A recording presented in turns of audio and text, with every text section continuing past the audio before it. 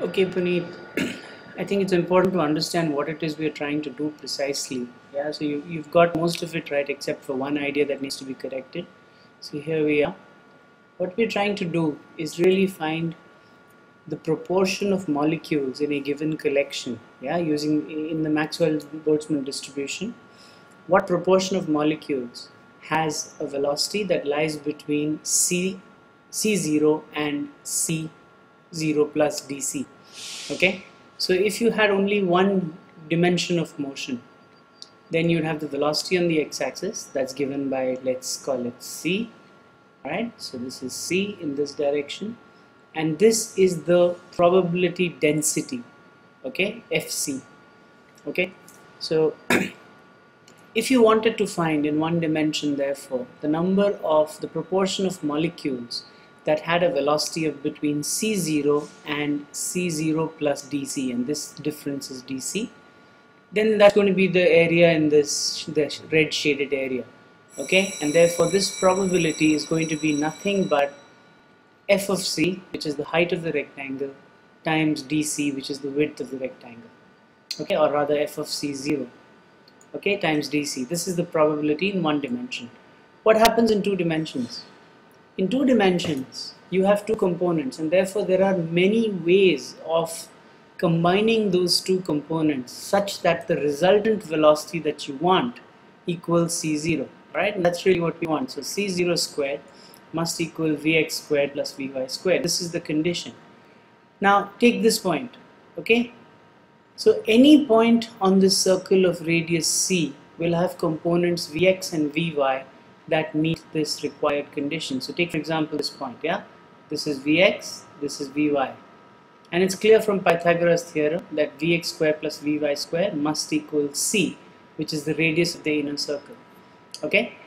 So therefore, in two dimensions, the probability would be some factor b, which is the number of ways of combining vx and vy to get a velocity of c0, times f of, which is the probability of getting a velocity vx that's needed, times the probability of velocity vy that's needed. Now what is this factor b? This factor b is nothing but this area, yeah, because anything within this area would have components x, vx and vy such that vx squared plus vy squared was equal to c0 squared, or rather c0 plus dc, yeah. That's really what it would be. So this factor b really would be this pink shaded area, and therefore we could write b as equal to, essentially we open it up, yeah, and treat it as a rectangle, as and therefore we could treat it as the one side of the rectangle is the perimeter, which is, 2 pi r, which is 2 pi c0 times dc. Alright, so that's your factor b. Now when you come to three dimensions, obviously this will no longer remain an area, it will become a volume because there are three dimensions, vx, vy, vz. So it's essentially this factor b, okay, in this case becomes what? It becomes equal to the volume of a shell, okay, a three-dimensional shell which has an inner radius of c0, okay, so volume of a shell with an inner radius of c0 and an outer radius of c0 plus dc. Now this is going, now if you flatten out that shell, yeah, make it a flat thing, like for example in this case, in the two-dimensional case, we took this thing, we cut it and we basically made it into a long rectangle, right? That's what we did, such that its width was 2 pi r or 2 pi c0 and the height was dc. This is what we did, right?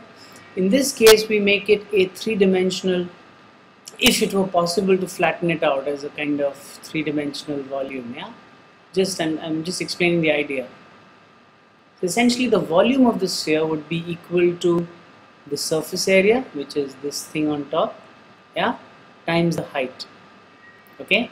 Again the height would be dc, but the surface area would be the inner surface area of a sphere of radius c0, which would be for this surface area A would be given by 4 pi C0 squared, right?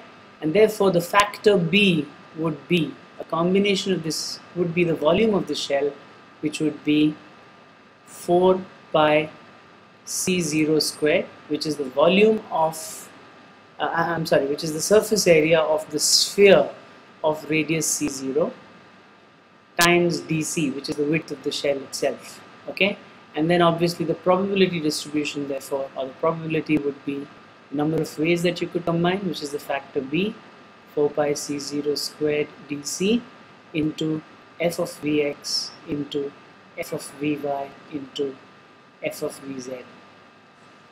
Okay, because there are 3 components now. So the mistake that you've made is assuming that B would be an area. Actually it would be a volume. That's really the only difference the only major difference from what you've suggested. I hope the point's clear. If it's not, let me know.